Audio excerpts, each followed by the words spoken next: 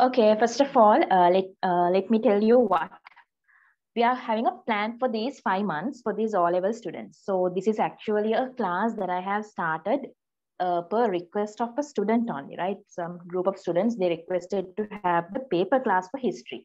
So one thing I'll tell you, if there are students from grade 9 who are planning to promote to grade 10 or who are grade 10 students, I think it's better, it's not the session for you all. The session is for grade 11 students, right? I have to tell that the first thing, because this is like a fast track session, right?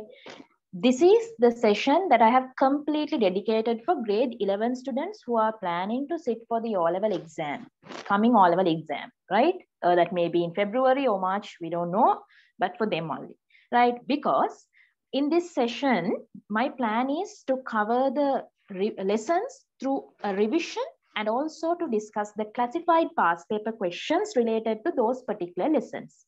Now, earlier I had a plan before I start this session. My plan was to do the full papers, but then some students, they messaged me and they told me some of them have not covered the lessons yet. Some lessons are still pending. So what I planned was to do the lesson and then to cover all the classified questions of that particular lesson. Okay.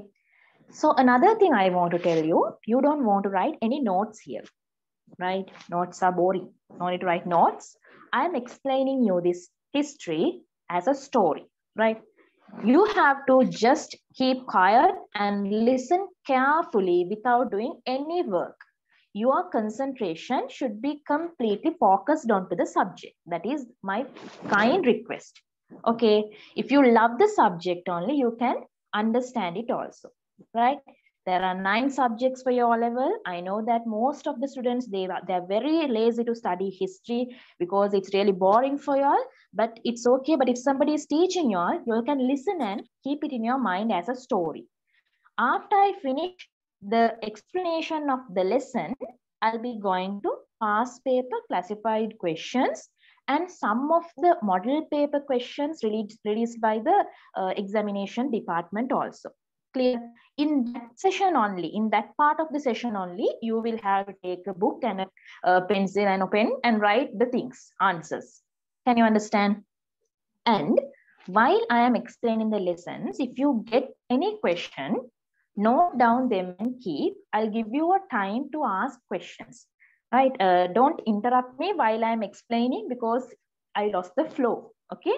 So if you have any question, keep it with you. And when I ask you whether you have any question, then you put it to the chat box so you can unmute and ask, right?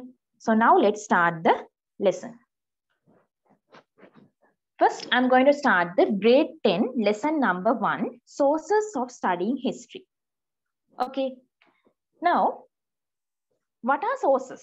First of all, that will be the question you can get from this lesson. What are sources? Listen carefully.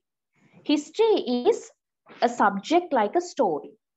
We are studying the certain activities done by the people who lived in the past, our ancestors. Every one of us are having, personally, we have our own history. Can you understand? We all have our own history. Sometimes one day when you grow up and when you talk about your history, sometimes it's maybe you enjoy that. You enjoy those stories, the activities, what you did. Similarly, we also have to understand how we came to this world. Who were the people who lived before us? What did they do for their survival? Did they have technology like this? Did they live like us? Did they have all the facilities what we have now? Likewise, you get hundreds and thousands of questions. So this history is a subject which clears all the past human activities. So when you study history, you have to go back to thousands of years. You have to go back. And your whole soul should get into that period and you have to explore everything. Right? Now, most of the archaeologists, they are doing their researches to find about the history of man, right? History of man. They're still doing, though you are learning about the archaeological things about in this book, they are still finding about the human existence, when it started and all, right? There are various things that they have found to prove that man has been existing from long years back. It's not today or yesterday. 1,000 years back, man has been existing. So the things what they have found to prove the existence of human is called as the sources. The writings, the creations made by people who lived earlier, they are called as sources. Certain creations found in those ages. Can you understand? So due to these sources only, we get the information about the activities done by the humans who lived earlier. Those sources are helping us to get the information about their day-to-day life, about their activities. For example, I'll tell you a simple thing. If you want to know about your father's or mother's past stories, what you do, maybe you keep them and you ask their stories. Just think if they have a habit of writing a diary and you found that diary, you will be very excited to read it and know what did they do, how did they spend their school life, what are their secrets, like that. You're like excited to read it. Diary is a source for you to know about your parents' history in that case. Like that, there were writings, there were inscriptions, pillars, and all these many other things to find about the history of the past humans, right? So these sources are very helpful for understanding the activities of earlier people, their social backgrounds, their cultures. All the informations are included in those sources. That is about sources. So there are two main types of sources. Listen very carefully. There are two main types of sources. One is the literary sources and other is the archaeological sources. So let's listen what is literary source, right? Literary sources are the written documents. Literary, you know the word literary is always about the writings. So these literary sources are about the written documents, right? Maybe the books, maybe some, what we call that, in all the leaves and all they write, those things and all. So literary sources are again classified into two parts. Listen carefully now. Draw a flowchart in your mind. Okay, sources are two types: literary sources and archaeological sources. Literary sources are written documents. They are classified again into local literary sources and foreign literary sources. Okay, so if we talk about the literary sources, most of these literary sources have been helpful to study the history of Sri Lanka, our country. To study the history of our country, literary sources have been helpful. Local literary sources means certain text, certain writings, right? Certain writings, maybe the poems, maybe the prose, stories, maybe all the writings belong to literary sources. So archaeologists, they have find that some literary sources are more than 2,000 years old, right? Other than that, there are some sources called as foreign literary sources. Foreign literary sources are the books written by the foreigners who visited our country, or else the foreigners who heard about our country. They are impressed about our country and they have written some books including the informations. Those are called as the foreign literary sources, right? So I told you that local literary sources are the sources mentioning about the Sri Lankan history. So the best example is Mahavamsa and the Deepavamsa, right? Now, among all these local literary sources found in Sri Lanka, Deepavamsa is considered as the oldest one, oldest text, okay? Because this Deepavamsa, it was written during the 4th century. Now we are living in the 21st century. So this Deepavamsa is written in 4th century. So it consists almost all about the history of our country, right? Up to the end of King Mahasen's ruling period, everything is included in this Deepavamsa book, right? Other than that, Mahavamsa. Mahavamsa is also something similar to Deepavamsa. Mahavamsa is actually consisting many parts. Many parts are there. So some parts were written by some people, the other parts were written by other somebody, like that. They have find not the same person have written the book. Can you understand? So this is a question, a very important question that they can ask you. Who wrote the first part of Mahavamsa? First part of Mahavamsa was written by a bhikkhu who was named as Mahanama. Mahanama Thera only wrote the first part of the Mahavamsa. Yes. So there was a question in a model paper. Where did Mahanama Thera live? So actually you have to remember these places. Now don't think these names are difficult names. Just think it as a movie and remember. There was a person called Mahanama Thera. He was the person who wrote the first part of Mahavamsa. He lived in Diksanda Senaviya Pirivena. That is the monastery. Diksanda Senaviya Pirivena. Okay. Another thing is, like in Deepavamsa, in the first part of Mahavamsa also, they have written the same information of our country. How Lord Buddha arrived to Sri Lanka, how King Mahasen ruled the end of that period. All these same things in Mahavamsa and Deepavamsa are similar. They say that Deepavamsa was written in the 4th century and that's why it is considered as the oldest text. Mahavamsa, it was written during 5th or 6th century only. Okay, but when you read both the books, you can see some similar things are there.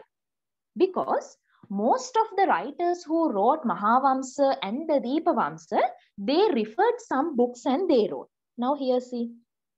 What were the other texts belong to local literary sources. So these books were helpful for the Theros or people who wrote the Mahavamsa and Deepavamsa.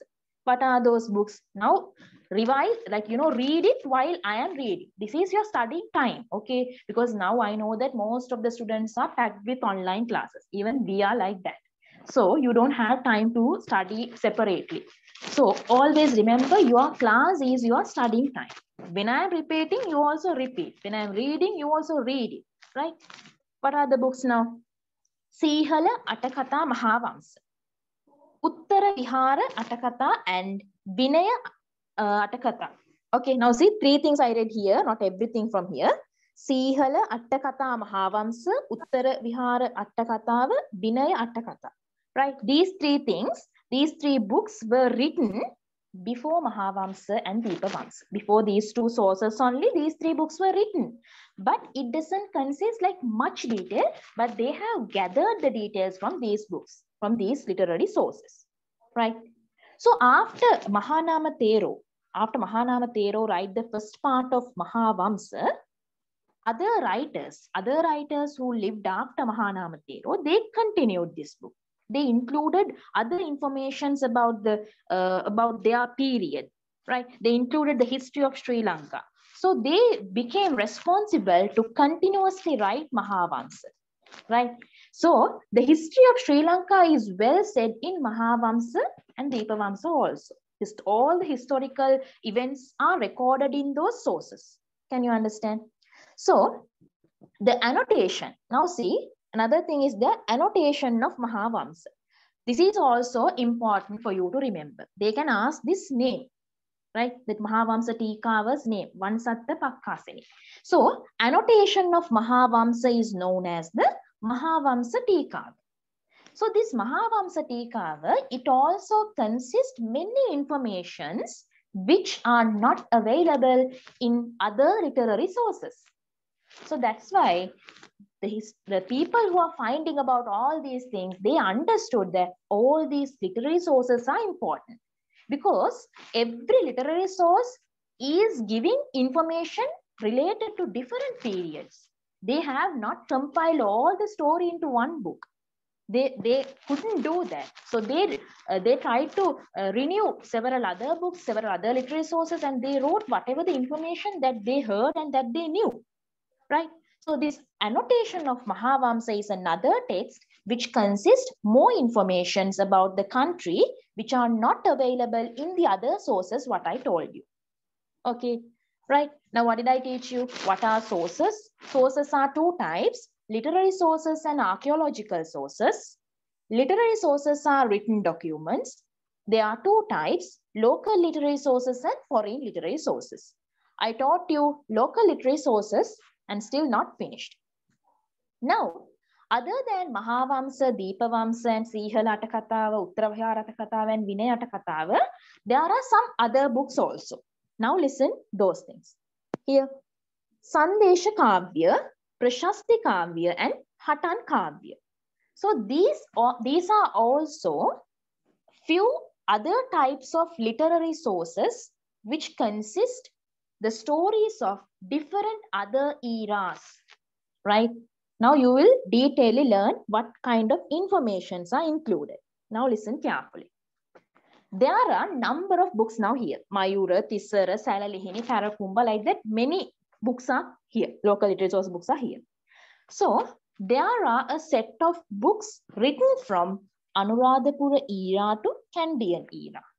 There are some books written about the Anuradhapura era to Kandyan era. So in those books, it consists of the history of our country, existed in our country from Anuradhapura era to Kandyan era. Remember the names of those books, right? Now listen. Those books are here. History of Rajarata civilization and to learn the Buddhist religion. Those books consist mainly about the Buddhist religion. Bodhivamsa, Tupavamsa, Dhatuvamsa, Pujavaliya, Saddharma Lankaraya. How can they give this to a question? They can ask you, out of the following, which is a book that belongs to Anuradhapura era. They can give you some examples of Gampala to Kotte period. The literary sources belonging to Gampala to Kotte period also. Can you understand? So there we get a confusion. That's why when you are learning, learn it to a rhythm, learn it to a pattern. Then that pattern will be saved in your mind, right? So remember, Anuradhapura era to Kandyan era, there were some books which were considered as Buddhist religious books. Okay, those books were Bodhivamsa, Tupavamsa, Dhatuvamsa, Pujavaliya, and Saddharma Lankaraya. 5 books. So Bodhivamsa, Tupavamsa, Dhatuvamsa, they are kind of rhyming. Try to remember. Pujavaliya and Saddharma Lankaraya. 2 different. Right?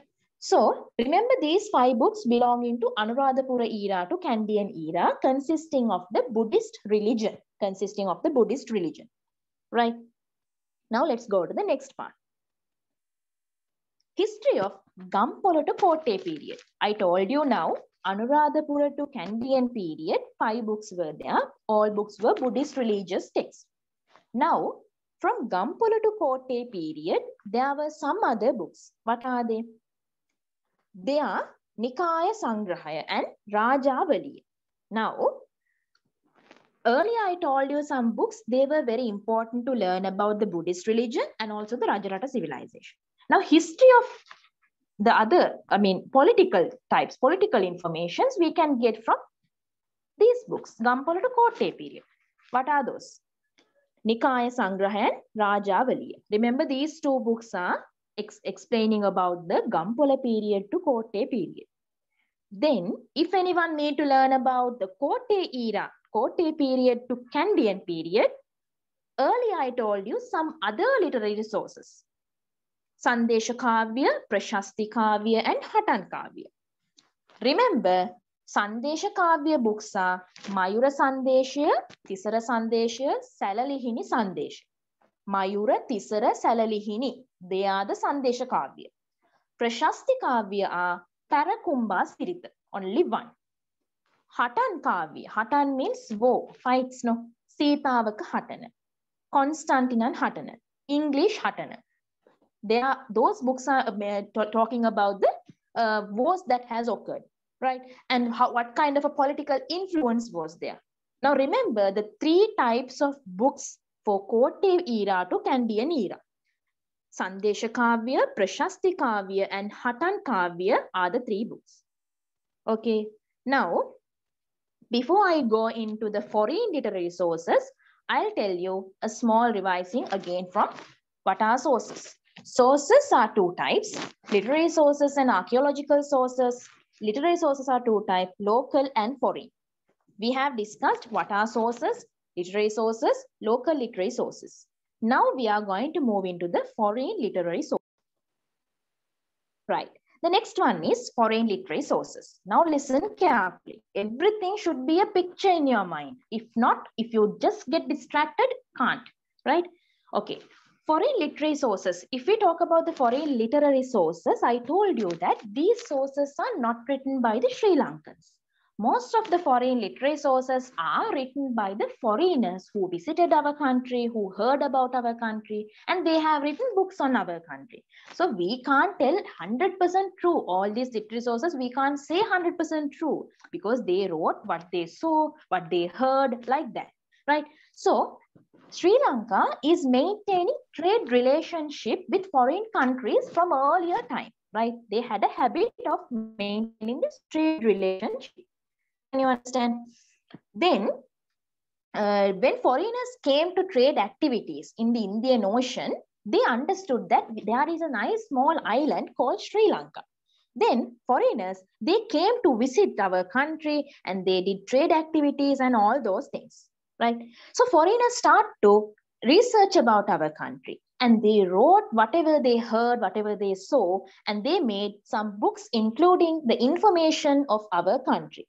So what you understand from here is Sri Lanka had a good close relationship with India from the beginning. So you have to remember the Indian books which gave information about Sri Lanka. So one of the Indian Tamil books called as Syllabus Manimehali and Padirupattu, they were written in India. Now look at this one. Syllabus Manimehali and Padirupattu. Definitely you can remember this. It's Tamil name. If they give it to MCQ even, you should be able to recognize that it is an Indian book. In those two Tamil books, they have mentioned about Sri Lanka. Right? So some foreigners, they wrote books separately to include information about Sri Lanka, and that started with the arrival of Portuguese. So Portuguese came to Sri Lanka in the 16th century. Now see how much of a gap is there. Mahavamsa, Deepavamsa were written in 4th, 5th and 6th centuries. Portuguese came to our country in the 16th century. So they also started to explore about our country, and some of the people who came, who were writers, they started to write about our country also. But some writers, they didn't come to our country. They heard information, they collected from the people who visited our country, and they started to imagine and write information. Can you understand? So we'll see what are the other books. I told you India is our neighbor country, so definitely we had a good close relationship. The books were Silapadihara Manimehalai and Padirupattu. Other books like Chinese sources, Arabian sources, Portuguese sources. Let's see. Chinese sources are Fahian Thero's traveling accounts. Fahian Thero's traveling accounts. Now listen. Fahian Thero was a Chinese monk. That's why we call him as a Thero. He came to India by walking. Can you imagine? He came to India by walking to search about the Buddhism. He wanted to explore about the religion Buddhism. So, Fahian Thero came to Sri Lanka in the 5th century and he stayed in Anuradhapura Mahaviharaya. For 2 years, he spent his time there. Can you understand? For 2 years. So, he was a born Chinese. He came to Sri Lanka in search of Buddhism. Then, when he was spending his time in Sri Lanka for 2 years, whatever he learned about our country and whatever the things existed in that country during that period are included in his traveling accounts. That's why we call as Fahian Thero's traveling accounts, right? The other Chinese source is the book on records of tours of Houston Tassan Thero. Okay, now listen. This Thero is also a Chinese. He was also a monk, Chinese monk, right? He came to India as a pilgrimage only. As on pilgrimage only, he came to our country, for India, right? He came to India. Then he started to get information about the countries around Asia, but he didn't come to Sri Lanka. He just recorded whatever he heard about our country, whatever he learned about our country when he was settling in India.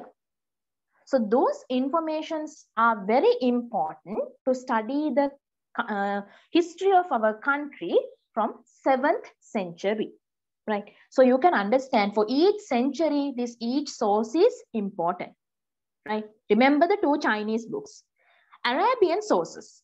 When you come to Arabian sources, you should remember Ibn Battuta's traveling accounts. Ibn Battuta is really a famous traveler, right? So his books are consisting the informations related to Sri Lanka when he came on travel, right? That is another important book. Remember Ibn Battuta's traveling account. Then Portuguese sources. Now, what are the sources we learned? Little by little, Indian books, Chinese sources, Arabian sources. Indian sources are Silapadihara Manimehale, Padirupattu. Chinese sources, Fahian Thero's traveling accounts and the book on Husanta Thero. Right? Arabian sources are Ibn Battuta's traveling accounts. Then now we are moving into Portuguese sources. Portuguese sources are Ribeiro's books on Sri Lanka and the book on Sri Lanka by Father Pernaro Coelho. Okay. Right. So Portuguese sources are Ribeiro's books on Sri Lanka and the book on Sri Lanka by Father Pernaro Coelho. So if we talk about the Ribeiro's books, Ribeiro was a Portuguese, right? He was a Portuguese, and in March 1640, he came to Sri Lanka. Now imagine a Portugal person, right? A Portuguese person coming to Sri Lanka, and he came to serve the Portuguese army. He came to serve the Portuguese army. Then he got the position of the captain in his army by staying 18 years in Sri Lanka. So 18 years is really a long time, right? 18 years is a really long time, and he served the army, Portuguese army, by settling in Sri Lanka. So when he was in his old age, he started to write several books about Sri Lanka. Right? He started to write several books about Sri Lanka because he lived there for 18 years. So those books are really very important to study the history of Sri Lanka of the 17th century. I told you that each century, each person's book is very important. Fahy and Thero's books are important for learning about 5th century. These Ribeiro's books are important to learn about 17th century, right? And the next Portuguese book is the book on Sri Lanka by Father Pernaro Coelho. So Father Pernaro Coelho also was a Portuguese, and he wrote books on Sri Lanka on his experience, right? Then the next one, Holland sources. Holland is the capital city of the Dutch. Portugal is the capital city of the Portuguese. So Holland sources are belonging to the Dutch people. So one of the Holland sources found is the books of Philippus Baldus. Books of Philippus Baldus. So Philippus Baldus was a Dutch priest. Now listen, Fahian Thero and Husantan Thero was Chinese. They were Chinese monks. And Philippus Baldus was a Dutch monk. He also came to Sri Lanka with the Dutch army people, right? And his duty was to serve the East India Trade Company. Now I told you, Ribeiro, he came with the Portuguese army and he served their army people. Philippus Baldus also came to Sri Lanka and he served their army people, right? The East Indian Trade Company people. So when he was doing all these activities, he learned about Sri Lanka, he understood the social life, he understood about our language, our culture, everything, whatever he got to know. He published them into some records, into some books, right? Can you understand? So those sources, what were written by Philippus Baldus, they were also very important to learn about our country's history in the 17th century. 17th century stories are included in Philippus Baldus' books also. Not only his, Ribeiro's books are also consisting those things. Can you understand? So now listen, what are the things we learned? Foreign literary sources, Indian books, Chinese sources, Arabian sources, Portuguese sources, Holland sources. Remember them and revise them again and again. Now, English sources. What are the English sources? English means British. Okay, British people wrote one. Robert Knox's book, Eda Heladiva. This is a very famous book. Robert Knox was an English naval captain, right? Ribeiro, he became the captain for the Portuguese army. Robert Knox is the captain of the English army, right? So he came to India by a ship with his father when he was 14 years old. Now imagine a 14 years old boy coming with his father in the ship to India, right? And in 1658, when they were sailing to Persia, he came to Sri Lanka on 19th November 1659 by accidentally, right? Because their ship was broken and they came to Sri Lanka. Because most of the people, they don't know a country called Sri Lanka. It's a very small island, right? Most people come for as explorers or for some other purpose as well, and they get to know the value of our country. So in that occasion, Robert Knox and other 16 people, they were in the ship and they were arrested by Raja Singha too. Why were they arrested? Because they crossed the border, maybe because of that. Because we have doubts, right? We can't assure who are they. Maybe they have come to capture our country and all. So they were arrested by King Raja Singha too. And what was the punishment? 19 years they were imprisoned in Sri Lanka. Afterwards, they escaped. 19 years, King Raja Singha II punished them and then they escaped. So this Robert Knox, he went to Mannar and then escaped to the Batavaya, right? So when he was staying all these 19 years, when he was going back to his way to that country, when he was escaping only, he was writing this book. He was writing about the experiences that he had in Sri Lanka. Maybe it's really interesting because his own experience is right in that. So this book was published in 1681 in the name of An Historical Relation of the Island of Ceylon. Historical relation of the island of Ceylon. So who wrote this book? Robert Knox. They can ask you in two ways. Who wrote the book, The Historical Relation of the Island of Ceylon? They can ask you who wrote the book Eda Heladiva. So it was written by a Portuguese, that is Robert Knox. So this book, which was written by him, consisting his own experience, is revealing the stories of 17th century, right? Because he stayed in this country for 19 years, right? That is one of the English, not Portuguese, he's an English, British. Right. Next one is the Roman sources. What are the Roman sources? Naturalis Historia by Pliny and Approach to Geography by Ptolemy. So you all know the Ptolemy. He was the person who drew the world map. So these two books are belonging to the Roman sources. Okay, Roman sources. And the next foreign literary source is the Greek sources. What are the Greek sources? Dimundu by Aristotle, Istica by Megasthenes. Dimundu by Aristotle and Istica by Megasthenes. Now repeat these things again and again, like a poem, repeat them. Foreign literary sources. What are the foreign literary sources? Indian books, Chinese sources, Arabian sources, Portuguese sources, Holland sources, English, Roman, Greek, and those sources are there. Remember each book one by one for their category. If you read this 2 to 3 times, automatically you can just save it in your mind.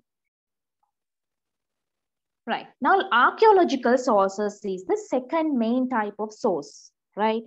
Now, archaeological sources also we can divide into categories. Literary sources are classified into local literary sources and foreign literary sources. Likewise, archaeological sources are classified into epigraphy, coins, ruins, drawings, sculptures, and antiques, right?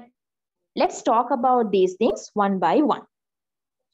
First of all, if they ask you, what are archaeological sources? Now, this can come into a part 2 type main question they can ask. How can they ask? They can ask you, explain the sources and their types. They can give 6 marks. So you have to explain briefly. You have to give a description. Sources means this. There are 2 main types. They are this local and archaeological. Local are 2 types. Explain. One is the local literary sources and archaeological sources. explain them into two types. Categories, all the categories explain, give examples of the books and whatever you know, maximum you write it there, right? Don't write a lot, more than for 6 marks, don't write. Just write it for 6-mark question, right? So when we come for archaeological sources, epigraphy is the first thing that we have. Now, all the points I have given briefly here. Epigraphy means the certain writings on stones, we call them as Shilalipi or Sellipi. So these are very common questions. Okay, what are Shilalipi? What are Sellipi? Sellipi is local literary sources, so archaeological sources. Like that, they can ask you. So they are archaeological sources. So this epigraphy means they are telling about the writings on stones, writings on clay slabs, writings on the walls, okay, writings on the copper plates, the golden plates, on woods, on urns. Urns means certain pots and other tools and all, right? Other stuffs what you can use for kitchens, stuff and all, whatever the pots what they have used, right? Other than that, the writing on slabs and the writing on the rocks, we call them as Sellipi or Shilalipi. Remember the name. Okay, so what are epigraphy? Epigraphy means writings on stones, clay slabs, walls, copper plates, golden plates, wood, and urns. Okay, now look at this one. Writings on stone Shilalipi, writings on the clay slabs, we can say the scripts written on the tiles and bricks. So they have found that some people, they have written certain things on the tiles and on bricks. So maybe you all also have written different things in your school washroom toilets, on your desk and on the walls. So one day they are going to be historical sources, right? They are going to be historical sources. So like that, those people also have written certain things. Now they are archaeological sources. We are learning about them now, right? Walls, the graffiti in Sigiriya. So when King Kashyapa, he never thought that whatever the writing, whatever the drawings he do there are going to be historical. He never thought that. But now finally we have learned what kind of a knowledge on painting, drawing, and what kind of a skill they had. We can understand by looking onto those. Copper plates. Panakaduwa copper plate of King Vijayabahu I. Now, Panakaduwa copper plate was written by King Vijayabahu I. And this was written by the order of King Vijayabahu. He only ordered. The reason is, this Panakaduwa copper plate, it was given to an officer who was named as Sit Narubiba Budalna. Remember his name, they can ask you, to whom did King Vijayabahu offered the Panakaduwa copper plate? It was offered to an officer named Sit Narubima Budalna. So why did he give this copper plate to him? The reason is he wanted to pay the gratitude for the loyalty that he was. He was really loyal to the king, and as a result only, King Vijayabahu offered this Panakaduwa copper plate to that officer, right? So that picture is given to you in page number 5. Remember the picture. Now, the government has printed you pictures here not to enjoy and entertain, to look and learn them. When you see them one day, you should be able to tell, this is the Panakaduwa copper plate. Okay, this is the Galputha inscription. If you know that only, you can have an idea about the history of our country, right? So this Panakaduwa copper plate, they can give it to your part B type paper, and they can ask 5 questions from that. Who gave it, right? What is this called as? Who was the person who got this? What is the reason for him to get it? Like that, they can ask you few questions related to that particular picture. So you will say, I remember this picture was there in the left-hand side of the book, in the top part, I remember, but it's the bottom, some small letters were there, now I can't remember. No answers like that. Definitely you have to remember. If you show your full concentration onto the lesson, you can remember. Panakaduwa copper plate, right? Another thing is the golden plate. Vallipuram golden plate. Remember, Panakaduwa copper plate is by King Vijayabahu I. Next one is Vallipuram golden plate. Okay. The wood. Some writings were written on the wood. Now, There are some children, they used to carve their names and all in the wood and all. In their school, on the trees, on the desk and all, they carve. So they won't destroy actually for a few years, even they won't destroy. Like that, the archaeologists, they have found that some people in the ancient time, they have carved something, they have done some writings on the woods also. So one of that source, what they have found is the in the Ambakka Devalaya. In the Ambakka Devalaya, they have found some wood sculpturings also, right? Other thing is the various urns, scripts written on pots and begging bowls. There were some writings in the pots and also in the bowls. They have written different things, and they have found that they were used in the ancient period, and archaeologists were able to collect information about our country by looking at all these epigraphy also. So if they ask you what are the epigraphies, you can give writings on stones, clay slabs, walls, copper plate, golden plate, wood, and various urns. Remember these things. Okay.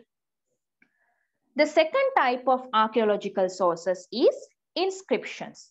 Inscriptions are called as the Sellipi. Inscriptions are called as Sellipi. So according to the shape of the stone where the ancient people, they have written the things, we can categorize these inscriptions into different ways. For example, if they have done any writings on the caves, we can call them as the cave inscriptions. Okay. If they have written on the rocks, we call them as the rock inscriptions. In other words, Girilipi. Rock inscription means Girilipi. If they have written on the piles, we call them as the Tamlipi. Remember, Tamlipi. Okay, remember these names. Here, see. Cave inscriptions, rock inscriptions are Girilipi. Pile inscriptions are Tamlipi. Slab inscriptions are Puvaru. Slab means Puvaru. Puvaru Lipi. The seat. Seat means, in Sinhala we say, Asana. So, Asana Lipi. Brahmi inscriptions were the oldest inscriptions which was found. Oldest inscription. In those Brahmi inscriptions, they have mentioned about offering caves to the, what we call the bhikkhus. Offering caves to bhikkhus. Other thing, King Nisanka Malla's Galpotha inscription. Look at page number 5 on the top. Figure number 1.3. Galpotha inscription is there. So this was made by King Kirtisri Nisanka Malla. And you can find this in Polonnaruwa. So after all this pandemic situation over, one day definitely go to these places and visit. Usually when we were schooling, we were taken for, the school trips and all, because it's educational trip. They target the science and history subjects and they take us. And we saw all these things. They were really interesting. You also have to see one day. Like definitely try to see this. When you see them all, you can keep them in your mind. Right? So this is Galpotha inscription. You will see it like a big stone, and they call it as Galpotha because on that stone they have written. They have written from another language, maybe Pali or something. They have written some information, and it was made by King Kirtisri Nisanka Malla. Right. Other than that, the coins. Coins are also, now inscriptions are very important. Those inscriptions are helpful to study about the history of the ancient society in our country. Right. So this inscription, the writing inscription was started from the 2nd century. From the 2nd century they started. Can you understand? So they have mentioned about various things in our country. For example, how the temples were started, how they started to build the temples, how the government started, how they gave the laws and all, right? Then they can tell the taxes, the what we call the other rules and regulations, how they punish the people, how they forgive the people. All these informations are given in the inscriptions, right? So inscriptions are important when we are studying about the archaeological sources. Other than that, we can understand to learn about the coins also. Next, let's go into the next part, that is the coins. Now, I told you archaeological sources are epigraphy and inscription, and the next thing is coins. So coins were also used in Sri Lanka. Not only nowadays, earlier also they had a very good place for coins. So these coins were used in Sri Lanka from the Anuradhapura period. So they can ask you what was the oldest coin found in Sri Lanka. So the oldest coin found in Sri Lanka is called as the Kahapana. Now remember these new names. You learned many new names. Kahapana is considered as the oldest coin. In other words, we can call it as Purana, Dharana. Okay, those names are also used. Kahapana, Purana and Dharana. So Purana means like ancient. Maybe they have given the names according to the way that they have found. Those are the oldest coins. Other than that, there was another coin that the archaeologists have found, a coin which consists a tusker and swastika. You know the swastika sign, right? Something like this. I'm not something sure like this, but something like. So with the tusker and the swastika, they have found a coin also. Okay. And another golden coin was found known as Akka. What is it? Akka. Oldest coin is Kahapana, Purana or Dharana. Other coin is tusker and swastika, and another coin that is the golden coin. Okay, so golden coin and Lakshmi coins. We call them, another type of coins are there, Lakshmi coins. So these coins were found in our country. So that means we can have an idea. The ancient people, they have done this trade transactions. They have deal with the coin. They have deal with money matters. Okay. Other type is the Tamba Massa. Now look at this. Tamba Massa means the copper. Tamba means copper in Sinhala. So copper coins were also found. Copper coins were also found. Right. So all these coins were used during the Polonnaruwa period. Okay. The coins needed for the country were produced in the country itself. Yes, nowadays also, if we need any money matters, we produce it in our own country. So earlier also, there was a technology that the people, they were able to prepare the coins of our country in the country itself. So see how, that's a really good thing, right? They are produced in the country, in our country itself, right? So they mold the coins and they produce them. Can you understand?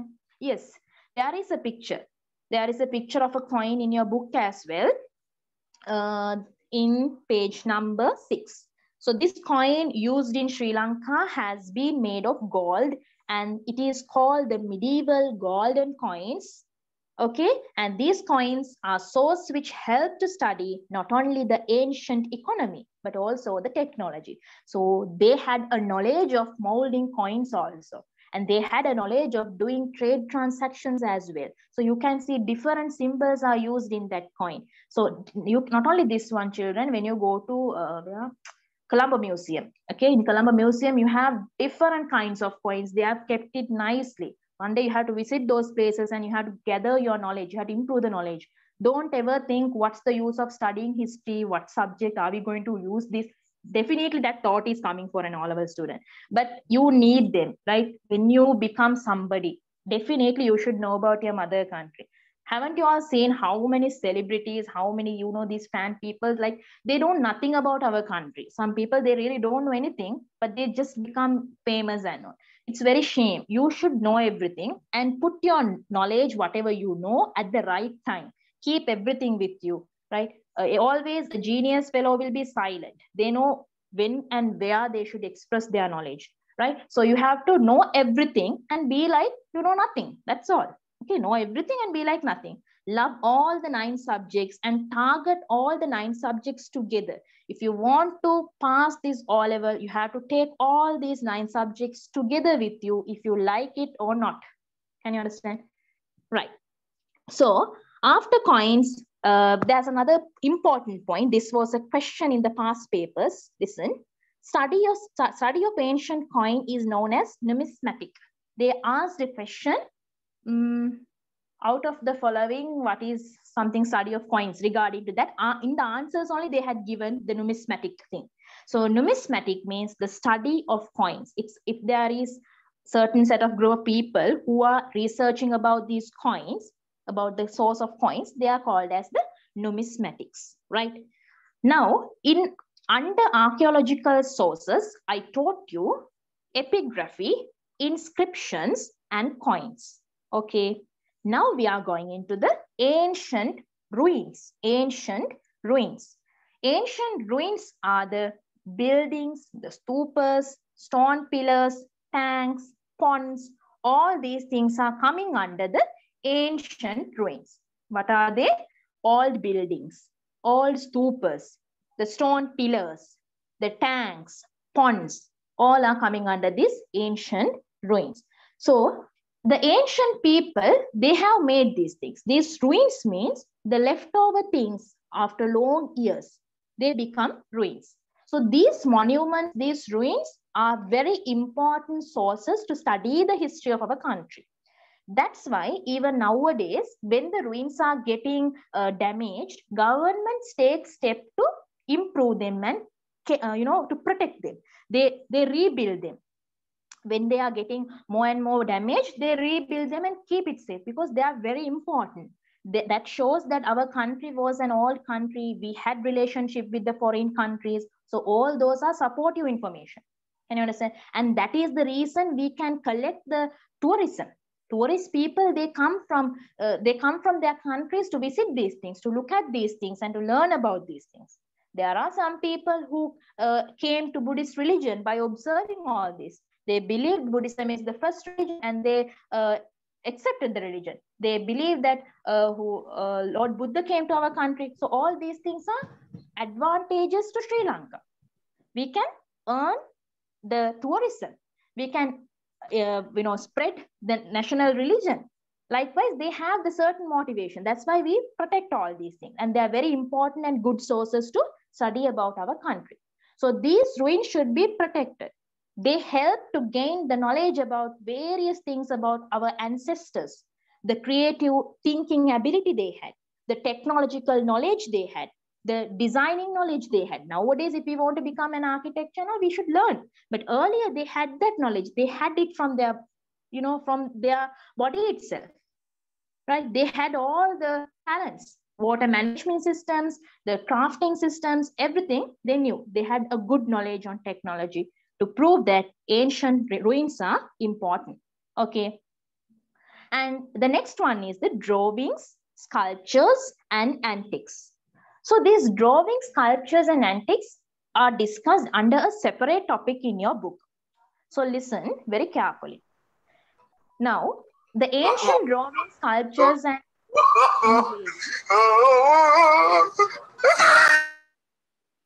okay, ancient drawings, sculptures, and engravings, these are very live evidence. We can show our culture.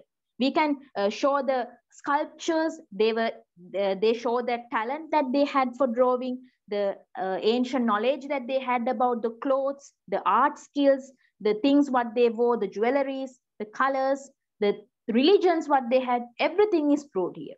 For example, we'll take the Sigiriya frescoes. So Sigiriya frescoes are giving a very vast information about the clothes, about the jewelry, their hairstyles, the beauty of the women, the culture they had. All these things are learned from this by looking all these drawings in the Sigiriya wall, right? Other than that, certain remainings are found. In the ancient period, there were certain remainings found. Maybe some pots, maybe some other things what they have made using their knowledge on technology. So those remains also very important to learn about the history of Sri Lanka. So nowadays, those remains are kept in the museums and all, right? You can go and observe those things as well.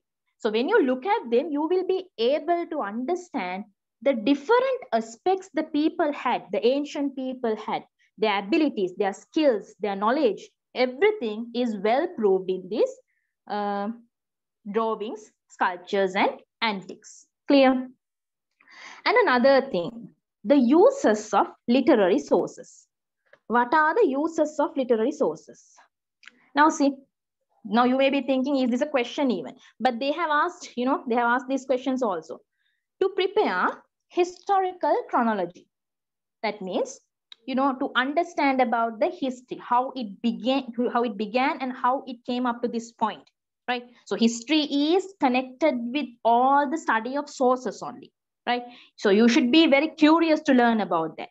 So one is to prepare the historical chronology, how the history started. To obtain the information about political, economic, and social affairs, I told you there were some literary sources which showed the religious and political information. Right now, do you remember those things? There were some Buddhist religious texts, Bodhivamsa, Tupavamsa, Dhatuvamsa, those books. Some political informations were mentioned in books like Rajavali, right? Rajavali. And some books were like, other sources like Sandesha Kavya, Prashasti Kavya. In those books also, they have mentioned many important information. Other one, to compare the informations on one and other source. For example, Mahavamsa and Deepavamsa, you can keep them and you can compare. Though they were written in 2 different centuries, certain informations are similar. The reason is they got the support of the same text. The same text were influenced. I told you, the Sihala Atakatha Mahavamsa, Uttara Vihara Atakatha, Vinaya Atakatha. Those books were some helpful sources to compile Mahavamsa and Deepavamsa. So we can compare the information. And finally, to study internal relations. Because by looking at the foreign literary sources, we are able to understand that our country had a foreign relationship also. Right? So foreign relationship can be studied by observing all these foreign literary sources as well. Is that clear for you? Now let's see the questions. Classified past paper questions 2016 all level. Now, if you do 5 years of past papers, is more than enough. Okay, 2016 to 2020 papers, revise and do them. That's more than enough for you, right? You will see that same thing they are repeating. They can't change the history, right? Next one. First one, to which chronicle was the Tikava name Vansatta Pakkasini written? When I'm explaining, I told you they can ask this name. Right now, one girl also asked me a question. So if you ask question, you remember, I asked this question from teacher. She asked me like that they remember. That's why we say ask questions. Those questions are, hardly getting settled in your mind. So I told you about Mahavamsa. Mahavamsa, the annotation of Mahavamsa was known as Vansatta Pakkasini. So the answer for the first one is first part of Mahavamsa. Deepavamsa, Tupavamsa, and Bodhivamsa, those were the Buddhist religious books which were belonging to the Anuradhapura period to Kandyan period. So when you are doing a question, children, learn to write the review for that.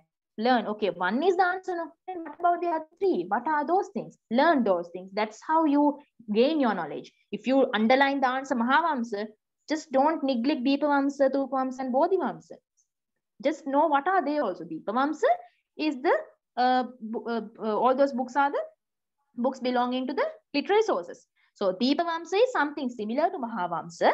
Other 2 books like Tupavamsa, Bodhivamsa, those are the Buddhist religious books belonging to Anuradhapura era to Kandyan era. Like that, you have to analyze the question. So the second one, the ancient literary religious information. When you are reading the question, carefully read the ancient literary religious informations and chronicles were written on. Okay, so I told you they were written on several places, right?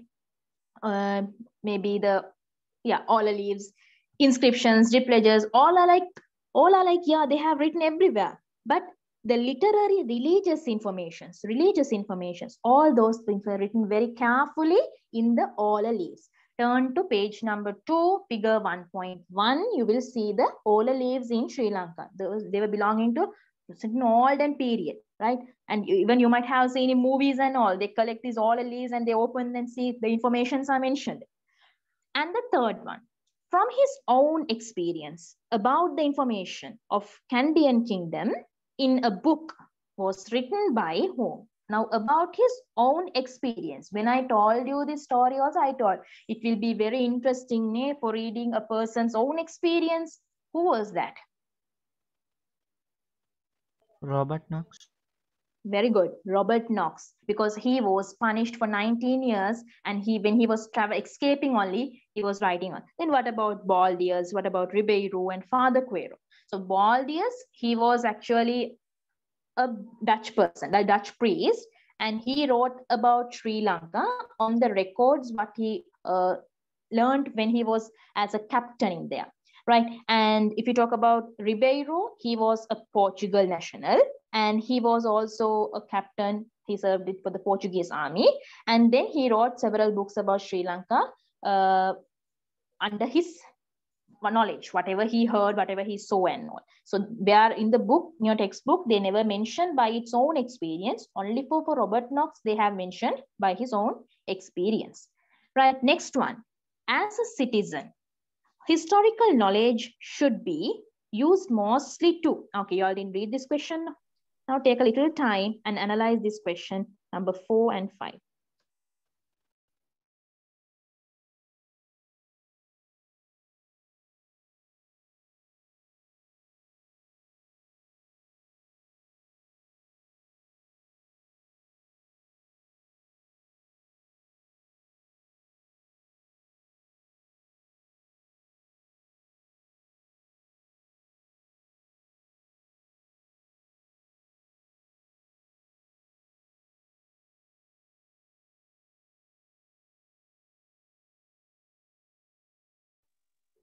Read the question twice and thrice since these are long statements.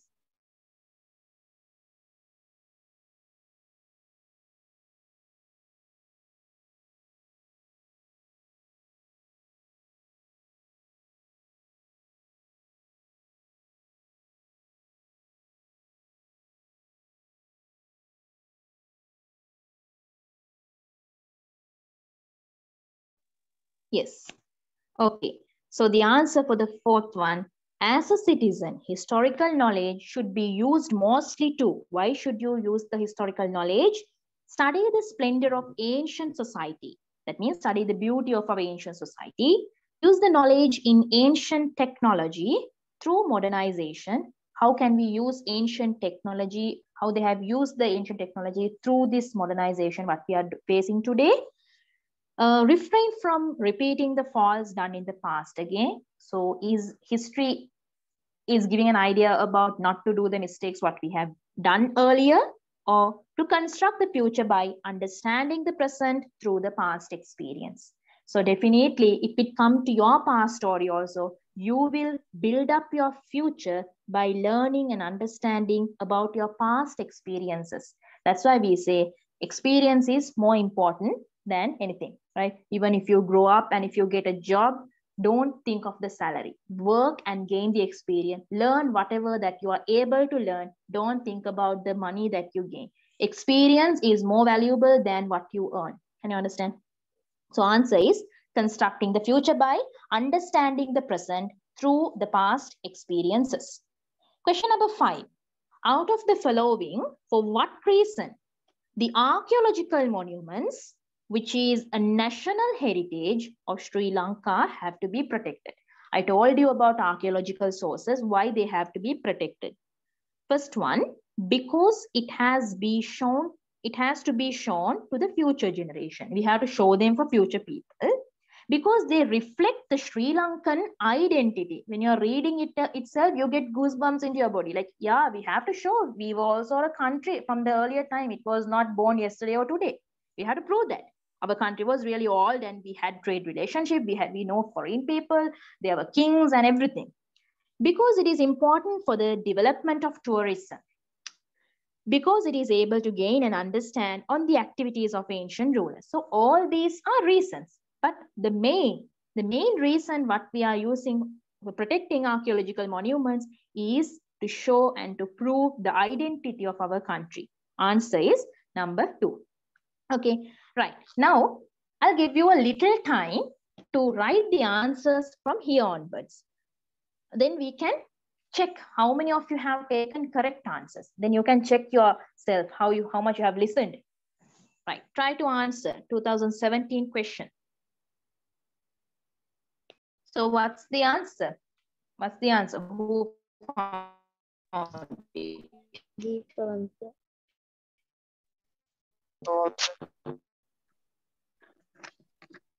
It was written in 4th century.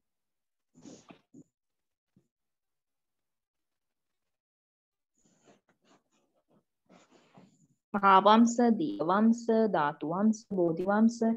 Anyone who knows the answer? Yes, Deepavamsa. Yes, very good, Deepavamsa. Right. Now let's go to the next question. So some simple questions are there, right here. Okay, start answering 7, 8, and 9.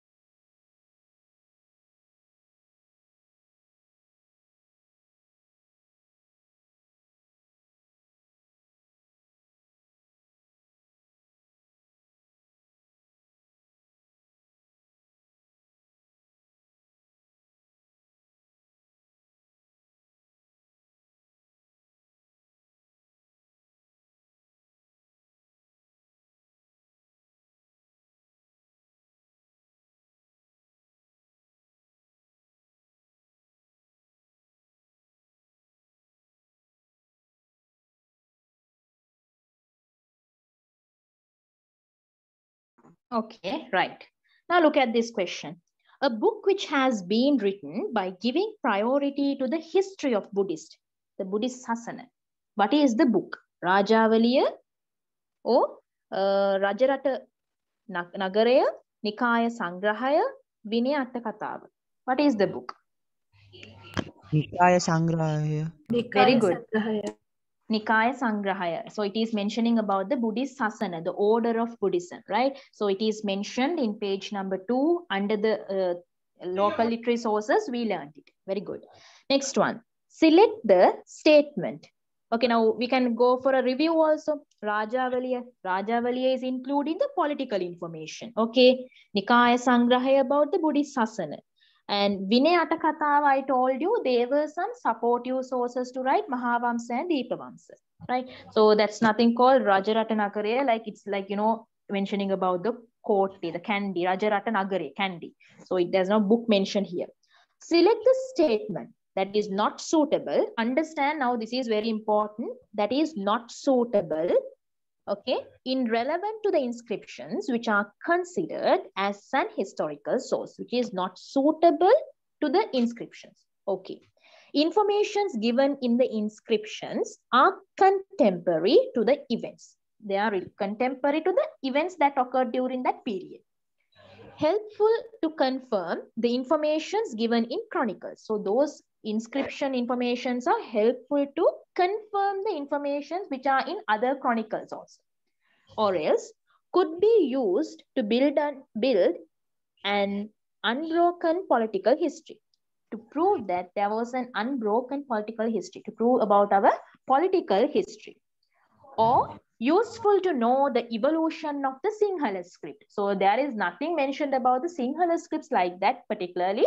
So not suitable. Not suitable one is could be used to build up unbroken political history, because we had some political history where we failed in some political history. Some kings did not rule properly. Some failed, some won. There were some matters like that. So this third statement we can tell as the answer, which is not suitable to the inscriptions under historical sources. Okay, next one. Out of the persons given below, what are the answers containing about the persons who arranged reports by visiting Sri Lanka and studying the information? Now, some of the people, they wrote in their own experience, but some people, they heard about Sri Lanka and they studied about our country and wrote. What is the answer for this? Is it Megasthenes, Fahian Thero, Ptolemy, Ibn Battuta, Robert Knox, and Hussein Thero? What are the answers? B, D, E. D, D, E. Okay, we'll see. Fahian Thero.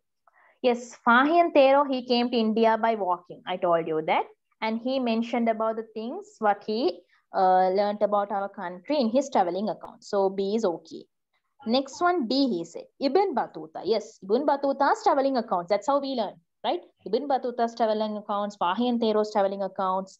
And E, Robert Knox, he wrote about his own experience. So the answer here, okay, here there's a small mistake. This should be E. BDB it's typed. It should be E. So answer is third one. Other people like Ptolemy and all, he's the person who drew the what we call the world map. And in his books, what kind of things have we mentioned? He's a Greek person. He's a geographer. So he have just mentioned about our country in his world map. So that's just a proof that our country was existing, right? Okay. So since the time is up now, we'll have to end the session, but you can get these questions tute, right, which consists all the classified past paper questions related to your lesson number 1, 2016 to 2020. So essay type questions are also there. So since this is seminar session, I'm not planning all to keep time and write and all. When it comes to the permanent class sessions only, we'll be taking time to write and then discuss. So anyway, my duty is to give you this tute, both lesson number 1 theory tute and the question tute, both will be sent to the official group. If somebody is not there in the official group, text me to my number and get the tute, right? And try these questions. Don't keep it safer in the phone. Try them, try the questions, answer and see how many answers you are getting correct. For short questions, MCQs, you are getting each 2 marks. For other big questions, the marks I have given you, so you can mark and understand what kind of knowledge you have on the first lesson, right? Other than that, the other sessions will be continued every Fridays from 7 to 8:30, right? You can inquire about the class times and the fees matters and all those things. The next session onward, I'll be continuing this paper, plus I'll be starting the second lesson. So lesson wise, we are going to go a session. That's how we are planning to cover both the books. Okay, it's all about the session.